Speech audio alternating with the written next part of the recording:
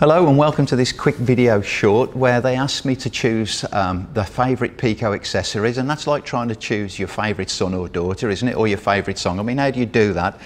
Either way, the way I looked at approaching this was, if I got to travel somewhere and I could take 5 accessories with me, what would they be? Well, of course, it's got to be a PicoScope, hasn't it? And it would have to be BNC Plus as well. Hasn't got to be, but just the advantages of BNC Plus.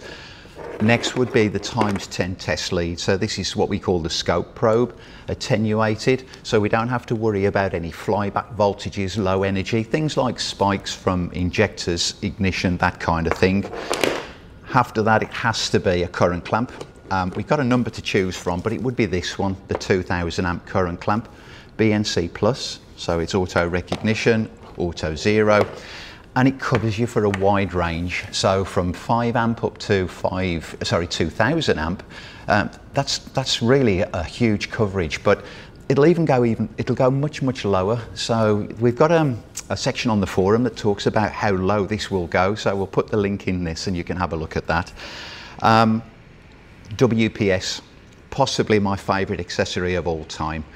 3 transducers in one, so whether you're looking at exhaust gas pulsation, fuel pressure, oil pressure, or in-cylinder analysis, you've got to have this on board. Next up, an accelerometer. Now, not typically for MBH, just because I may want a signal or an event capturing. If I don't know what kind of trigger I'm after, I might put that sort of on an injector pipe. Maybe I'll put it toward the end of the engine on the cylinder head, so at least if there's a combustion event there, might be able to use that as a sync or a trigger. The other day I used that for just operating the shift lever, so I wanted to know when the vehicle went into reverse. I could have perhaps tried the reverse light wire, something like this, or a signal. Why not just put the accelerometer on the shift lever? When I move it to reverse, I get that event. There is my trigger, there is my event within the capture. And I get finally BNC Plus differential probe. So the way the world is going, there's high voltage on board. There's high voltage everywhere now, not just EV, think of hybrid as well.